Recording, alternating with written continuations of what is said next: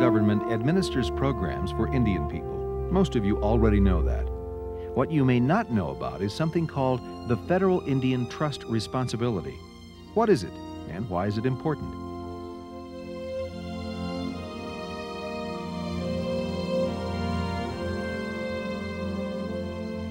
The Federal Indian Trust Responsibility has its roots in the special relationship that has existed between the federal government and Indian people for more than 2 centuries.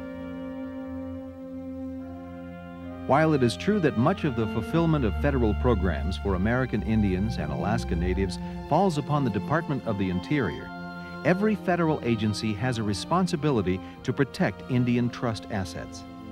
It is of vital importance to understand that every federal employee is expected to carry out the trust responsibility. This presentation will communicate the fundamental duties and standards of the federal trustee.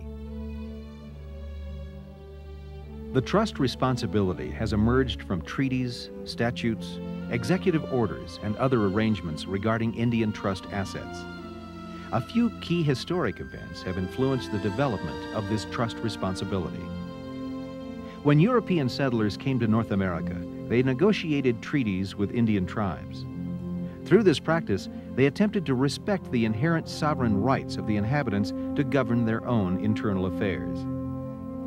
Since treaty times, the judicial and legislative branches of the federal government have shaped the trust responsibility.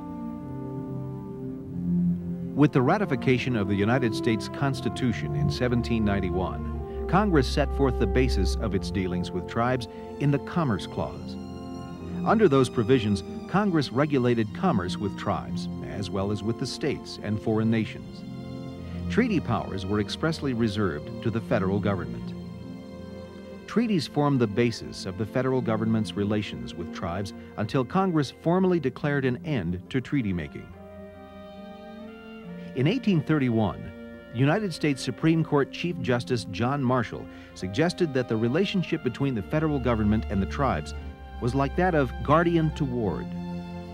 However, that status did not diminish the character of tribes as distinct political societies, separated from others, capable of managing their own affairs and governing themselves. Marshall called tribes domestic dependent nations and established the beginning of the trust relationship.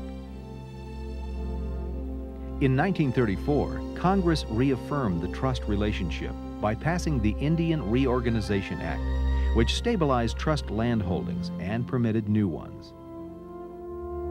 More than a century after Justice Marshall's 1831 opinion, the concept evolved into a trust relationship with a beneficiary, a trust body or corpus, and a trustee.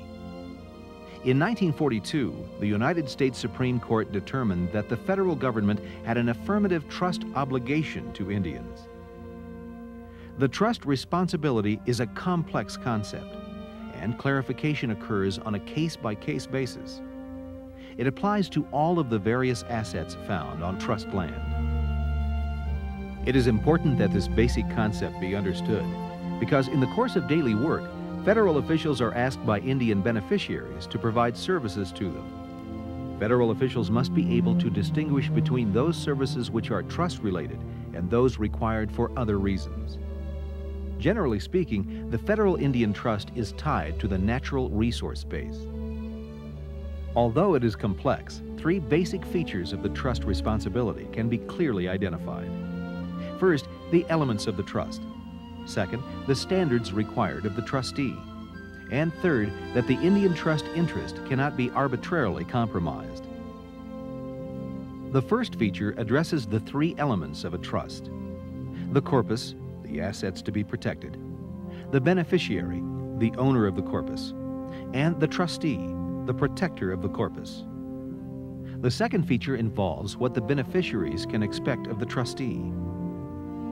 Unlike a manager of public lands, the federal trustee must meet a higher standard when carrying out duties and responsibilities. The trust standards are based on the fact that the United States hold title for specific Indian beneficiaries. That is much different than land which is held for the use and benefit of all citizens.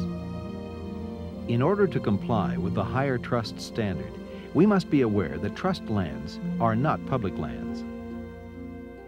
The Supreme Court has made it clear that Indian beneficiaries have every reason to expect the federal trustees' best efforts in providing services on trust assets. The third feature of the trust responsibility is the message that the United States must exercise uncompromised efforts to protect the trust corpus and may not simply accommodate conflicting federal interests. There are 4 general rules that guide actions in providing trust services. The first is that the trustee is expected to protect the trust corpus from harm. The second rule is that the trustee must take measures to ensure that the trust corpus does not suffer loss, is not wasted, or otherwise diminished. The third rule is that the trustee must also ensure that neither the federal government nor a third party benefits at the expense of the beneficiary. Together, these 3 rules stress the importance of protecting the trust corpus. When the corpus is not protected, the United States is exposed to potential liability. The fourth rule emanates from the 1983 landmark United States Supreme Court case of United States versus Mitchell.